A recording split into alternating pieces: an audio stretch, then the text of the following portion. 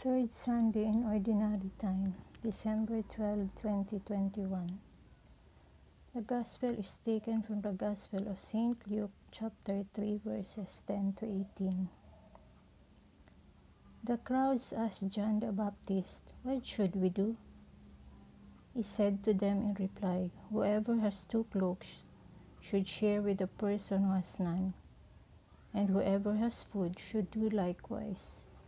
Even tax collectors came to be baptized, and they said to him, "Teacher, what should we do?"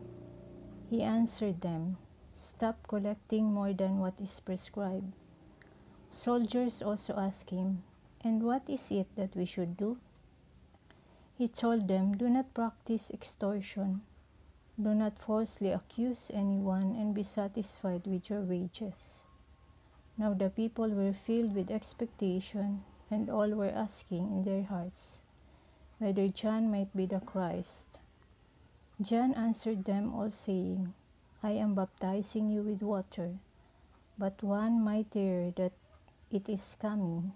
I am not worthy to loosen the thongs of his sandals. He will baptize you with the Holy Spirit and fire. His winnowing fan is in his hand to clear his threshing floor and to gather the wheat into his barn. But the chaff he will burn with unquenchable fire," exhorting them in many other ways. He preached good news to the people. The Gospel of the Lord. Praise to you, Lord Jesus Christ.